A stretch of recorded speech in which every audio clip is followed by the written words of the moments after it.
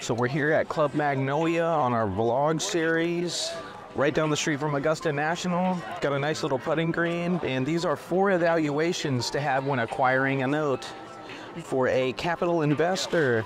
The top one is, what is the role of creditworthiness and collateral in evaluating potential real estate investment? And creditworthiness has a factor, obviously, with the strength of repayment for the end user, as well as giving you a evaluation of the investment grade of that note. Obviously, you're wanting higher credit scores, but depending on market demand of housing and specific area, those can be a factor when evaluating an acquisition on a real estate note. The second item are, what is the differences in performing and non-performing, and the inherent complications that come with one or the other.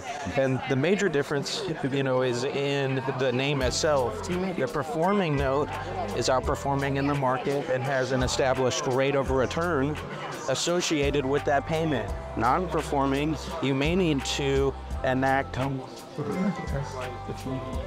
lawsuit or get in contact with the buyer in order to get that note reperforming, which comes with its complications of hiring attorneys, as well as if the buyer and the current owner is unwilling to work with the client. That's a challenge, trying to work with somebody that's unhappy.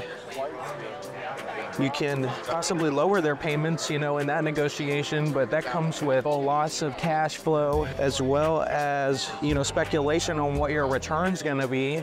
There may be equity in the house, but those are a couple factors. It's great to have an exit strategy, obviously, so that's another factor when evaluating a potential acquisition. It's the same. I'm Hispanic, I'm not Mexican. As you're wanting to have an exit strategy, go ahead. I'm Hispanic. Yeah, 107 because they're not part of it. Well, it's just 2 years old. My exit strategies are either hypothecating a note, which means pledging it as a collateral asset in order to garnish private capital. Situation. Or you can also find someone to buy that note outright, pay base rate, or discount the note if you're really trying to get out of the asset. You hear me, Mike? Yeah. In back first, also fading empire. Really.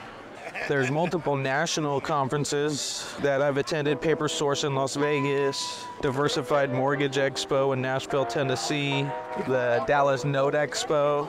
Those are places where you can exit your note upon acquisition after establishing whether it's a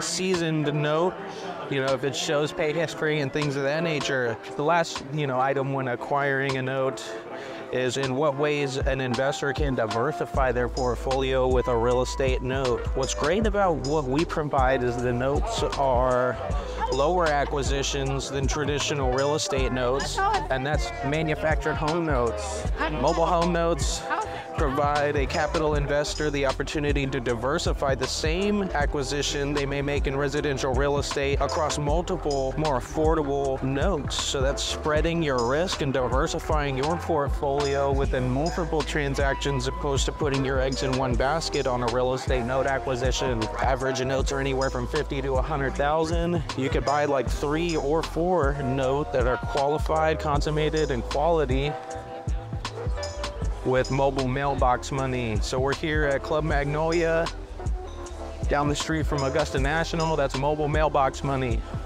You bring down the one day very thousand. Like We'll just wait the fairway to clear here at the second. Yeah, that's not all day.